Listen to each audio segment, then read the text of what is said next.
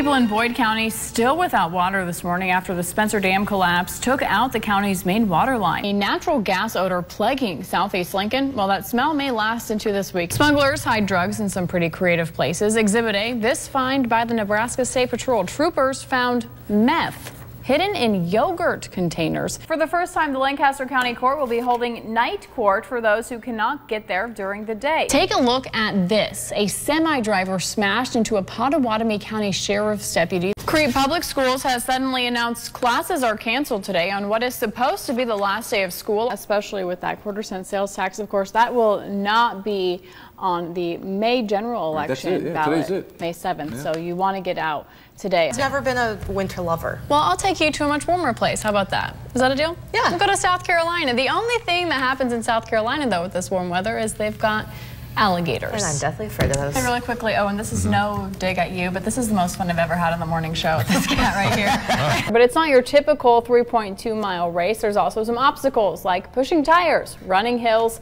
burpees, yes, and other physical challenges all along the way. You see what she's doing here, though, Owen? She's pawning off all the hard work onto our police department.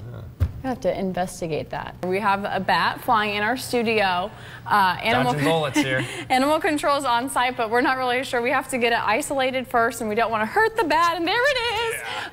If you can see it behind us. The state's first execution in more than 2 decades. Again, the execution of Carrie Dean Moore going on as we speak. And here's some exclusive video that we have into our newsroom right now from our reporters on scene. We do have an update this morning on a string of vandalisms that took place last week, leaving property owners frustrated and on the hook for thousands of dollars in repair bills. Brad, that's where I'll bring you in because you yourself are a cancer survivor. That's right. And so how is it, I mean, one, for Lincoln Berean to be able to host an event like this, but two, to have such a personal connection with this mission? Fire officials initially told us they were investigating these fires as possible arson. You may have even seen a push notification from us if you subscribe to our push notifications, but now that does not appear to be the case. We're bringing this back to current events going on right now. Tri-County, located very close to the Big Blue River, a lot of those families likely affected by flooding. You know, how does this have to do with what these ESUs do?